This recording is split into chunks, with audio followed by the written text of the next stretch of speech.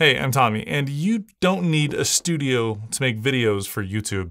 I mean, the way I started was just my home office, and the way many others start is the same way, or they use a bedroom or just another place. Your YouTube studio is just the place where you make videos. I mean, that's what it really comes down to, is having a dedicated space where you can sit down and record video or make content. Now, when you have to rearrange all your furniture every time you want to make a video, it can be a really time-consuming process, and you might just not want to do that.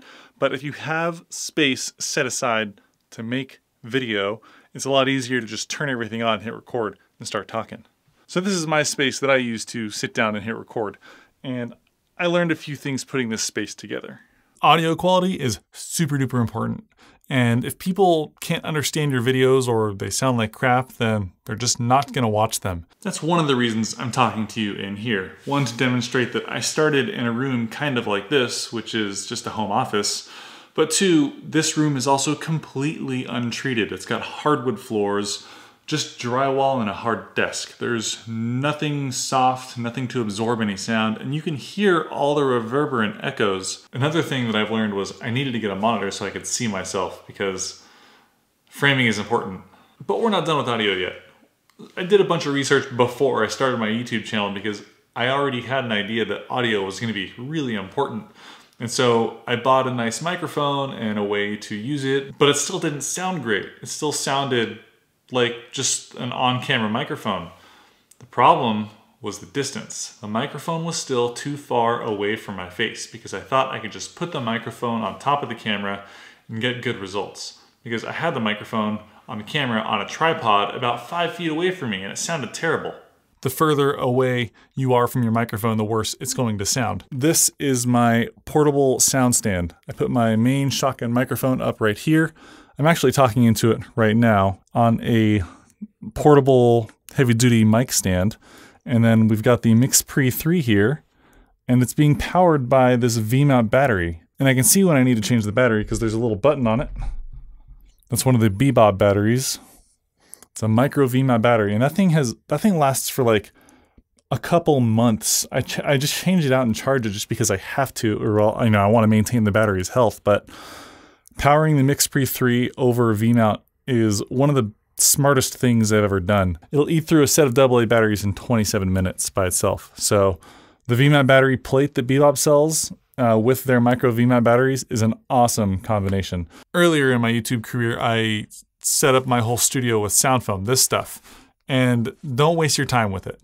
Now, I know that I have videos that say that it works really well, and in fact, it does work really well. But the problem is you need like 90% wall coverage of, exposed surfaces in order for it to sound as good as it does in my studio. I happen to have 90% wall coverage, so it sounds great. In fact, I have a friend who's a voiceover artist, and he did voiceover for a commercial that was to be aired on Amazon in a real studio, an actual professional voiceover studio. And they said the sound was too muddy. So he came over to my studio, my home studio. I'm not a sound recordist, I'm not an audio engineer, but he recorded his voiceover session in here just the way it is now, sent it over to Amazon, and they accepted it. Long story short, you need so much of it, and unless you're going for that entire walls, your full studio's covered in sound foam to look like an anechoic chamber, then it's not going to really do much for your sound. You can't just get 12 squares and call it a day. The other problem is the foam is super inconsistent, especially from AeroZoom. There's a couple problems with the foam they sent me. Number one, the first set of foam has got all discolored from sunlight, UV rays. I mean, as you can see here, the dark foam, or the old foam rather, is really obvious. When you put so much of it there, it's like, that's all new foam. That all looks great. But over here, it looks worn and faded. It wouldn't look so bad if it was all the same color, but so it looks like if I want a really good looking set, I need to replace all the old foam now too, which kind of sucks.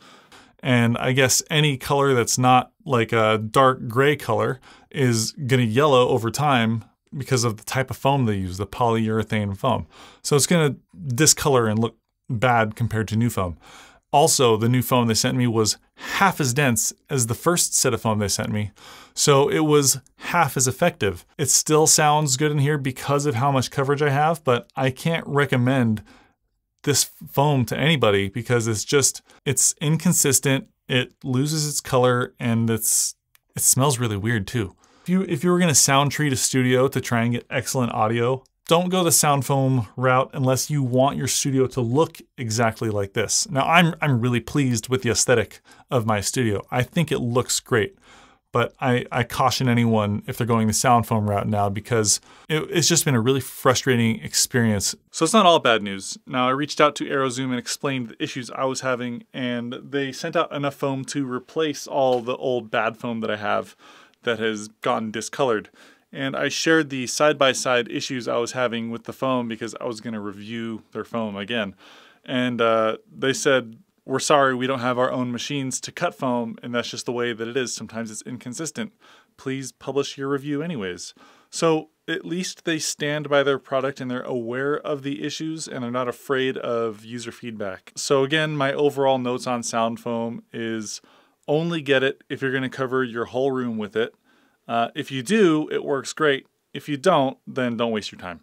Anyways, I had foam and I was going to use it. I wasn't going to go do something else. And I needed slightly more coverage. So what I have behind me is this whiteboard.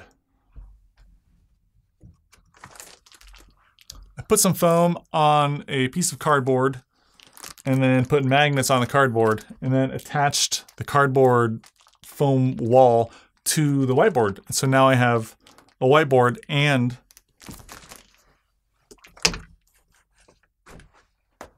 it's part of my backdrop. I've been creating YouTube videos for a while now, and my background has always been a little bit cluttered, and it was really starting to bother me. So that's why I kind of started going this route of rebuilding my YouTube studio. So being a tech reviewer, I collect a lot of tech, and one of the most important parts of my studio is the closet. So the closet didn't have enough shelves when I first got it, basically. So I went to Home Depot and I cut up some 2x4s here. Some 2x4s and I got some shelves.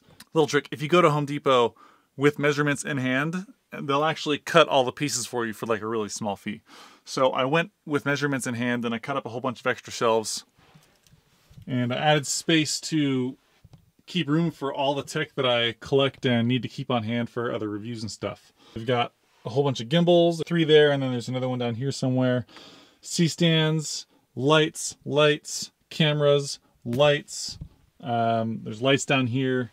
Lots of lights. I could probably do to get rid of some of the stuff, but I'm kind of a hoarder. And you need to have a lot of storage space because if you just put it on the floor, you run out of floor space really quick, especially with light stands, tripods, microphone stands, C-stands, boxes of things that you're reviewing, other various things. You run out of floor space really fast. Now the whole lack of floor space problem didn't really present itself until I started to learn about lighting.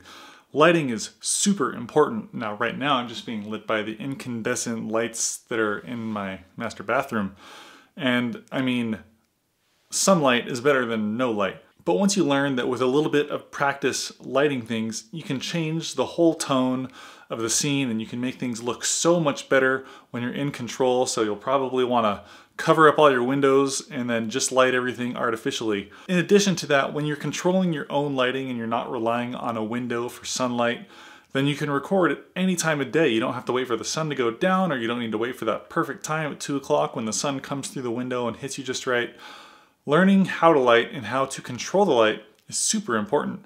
And once you learn that, you're going to want to get light stands and C-stands, and then your floor space just disappears. So something that I'm actually really pleased with are these newer wall light stands. They're like 50, 60 bucks a pop, and they extend out to 50 or so inches.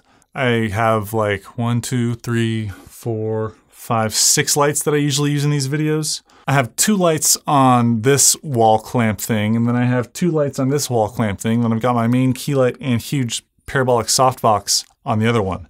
So they hold a ton of weight. They're very maneuverable. They can move in any direction, up, down, to the side, and they extend out to like 50 inches. So if you are considering getting a C-stand just for a home office, I recommend you get a C-stand because C-stands are awesome, and if you ever want to go not in the same exact place in your home office, then get a C-stand. But get the wall stands because you can just drill them into the walls. You can hang lights over your computers and stuff or wherever your setup is going to be. Very useful, very happy with it. It's cleared up a ton of floor space. And I'm even using a light as my table here. Now I can't really hang this one off the wall, so I'm stuck with that. That's really what my home studio build out comes down to. But mostly remember that I started in a room just like this. I didn't have all the fancy lights and microphones and things like that. I just had a camera, an idea, and a passion, and you can do it too. So if you like this video, I'd appreciate if you hit that subscribe button and give me a thumbs up, and I'll see you in the next one.